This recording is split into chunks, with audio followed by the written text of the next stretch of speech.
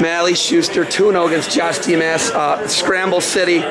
First off, are you drawing any power from the mustache? I think I'm drawing all my power from the mustache. I really think I am. It's my whole attitude this year. I always try to figure this stuff out when I was a freshman. You just go out and you just wrestle. I'm having more fun competing this year than I think I have the whole time I've been in college. I think this goes along with it. I've been wearing a mullet, I dyed my hair red, I got a mustache, and I just don't care. Like, I'm enjoying the living hell out of this. And I'm not about to stop. This is so much more fun than, you know, putting all this pressure on yourself. You gotta do this, you gotta do that. And I'm just going out there making it happen. Smile on my face every day. And I mean, it's a new plan, it's a new me, and I love it. 2 matches in a row where you're the underdog coming in. You know, you did have a win against Demas already, but Huddersfield, Missouri, he's a top 20 guy. Demas, a top 20 guy. 2 top 20 wins in a row for you. What's that do for your confidence? It's through the roof. I mean, to me, it just proves that this whole new attitude's working. I mean, I'm going out there, I'm free, I'm loose, I'm using my stuff, I'm relying on what I'm good on. You know, I'm getting better at the things where I was weak, and you know, I mean, it's a lot of confidence. I mean, it helps me believe in what I'm doing, helps me believe in what we're doing as a team, and you know, I'm expecting bigger and bigger things out of myself every week that goes by.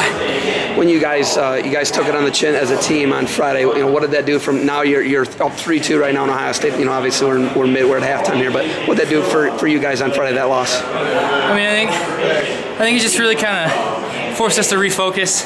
I mean, it forced guys to, you know, kind of rethink where we're at, you know, think about our capabilities as a team, and realize that we're capable of more. That match wasn't really, you know, as solid as we could have been from 25 all the way up through. And you know, I think that now, you know, we're, you know, I think we know now how we have to think. We know how we have to change our mindset, and you know, I think, you know, hopefully we won't forget stuff like that. You know, keep it fresh in our minds, so that, you know, the next time we have a really tough underdog situation like that, we can kind of pull together and at least hang with guys that we're capable of hanging with. Because I think we were a lot better team than we showed against Missouri, and I think everybody realized that.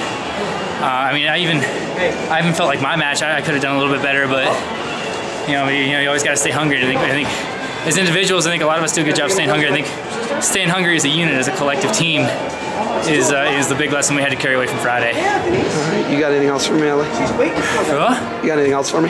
For you? Yeah. I don't know. It demands that, Miller. I don't know. I love you to death.